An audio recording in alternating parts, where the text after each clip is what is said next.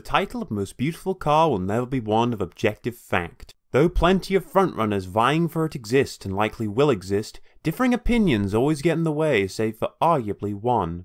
The Jaguar E-Type is the end result, creating a people's sports car with Le Mans racing technology. Jaguar's race-winning D-Type would help provide the basis of their new mass-production challenger, with longtime designer Malcolm Sayer once again utilizing his experience of aircraft streamlining, helping pen the radical newcomer through the little-known, more simplistic 1957 E1A prototype before further developing the car. In spite of the E-Type's brand-spanking new look, though, things underneath were kept more traditional. Lurking behind the vast bonnet was the same straight-six Jaguar used for its predecessor, the XK150, with not so much as an update of power. That said, while its engine came from the past, the rest of its engineering proved to be much more appropriately forward-thinking. A 150-mile-per-hour top speed, all-around disc brakes, and independent rear suspension kept the E-Type firmly ahead of Ferrari, Maserati, Porsche, and even Mercedes. The future looked bright. In March 1961, Jaguar's latest contender debuted at the Geneva Motor Show to instant admiration, with Enzo Ferrari of all people spearheading the hype by famously proclaiming it the most beautiful car ever made. So popular were test drives of Jaguar's latest champion that a second convertible version was raced out of the Coventry factory by test driver Norman Dewis through the night all the way to Switzerland to meet the rushing torrent of demand. From then on, the E-Type became a motoring staple, the 60s effortless grasp of style. Unsurprisingly, this, coupled with the fact that it was far more affordable than the equivalent Ferrari, made it trendy enough to wind up in the hands of the famous and the wealthy. Over the course of 7 years, the original Series 1 E-Type found itself tinkered with and adapted. In 1964, its engine was updated from 3.8 to 4.2 litres, which granted a boost in torque. Then, in 1966, a 2+2 variant was added to the coupe and cabriolet lineup with the option of an automatic transmission. During this time, further modifications were made as a means of appeasing US regulations before Jaguar finally caved and gave the E-Type a proper updating.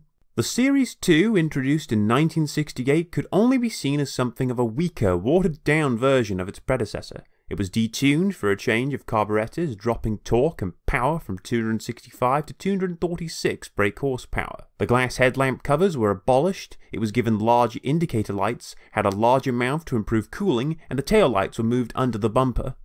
While some modifications made it an improvement over the original incarnation, the Series 2, with its smaller power and speed, is regularly seen as the less desirable.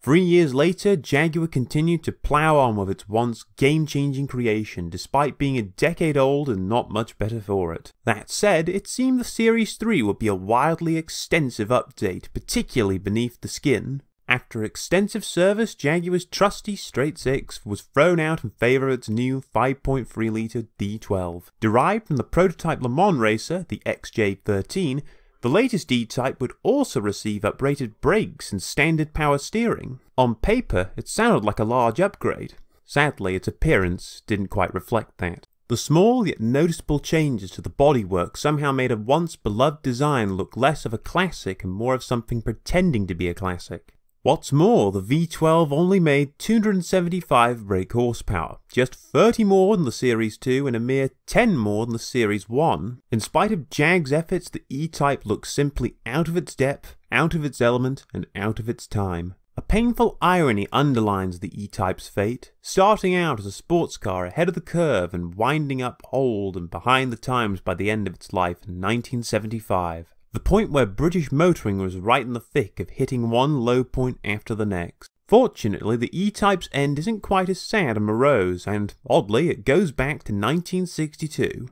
Back then, management were looking into a D-Type spirited racer that used elements of the road-going E-Type. This one-off low-drag coupe, as it was called, utilised aluminium instead of steel and a tuned version of the tried and tested 3.8 straight-six.